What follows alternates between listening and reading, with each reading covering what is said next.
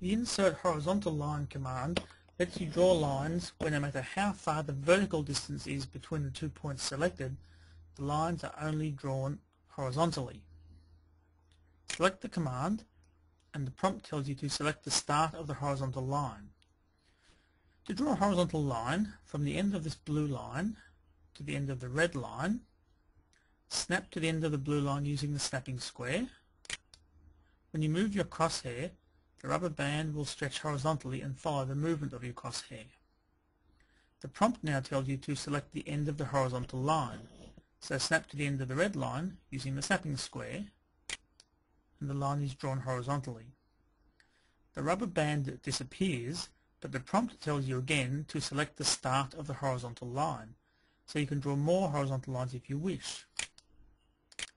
The horizontal lines are not joined together.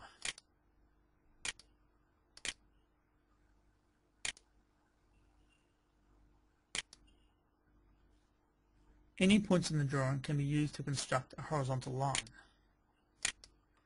If you select an entity with the diamond to start a horizontal line, the line is attached to the entity, but the endpoint is not fixed until you select the endpoint of the line.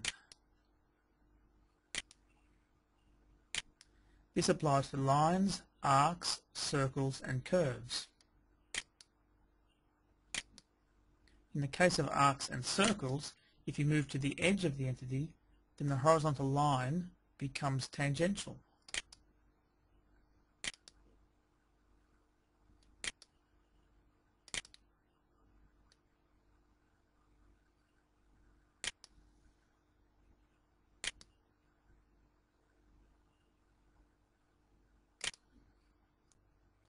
If you select an entity with a diamond to end a horizontal line, the horizontal line ends where the entity and horizontal line intersect, or would intersect if they were extended.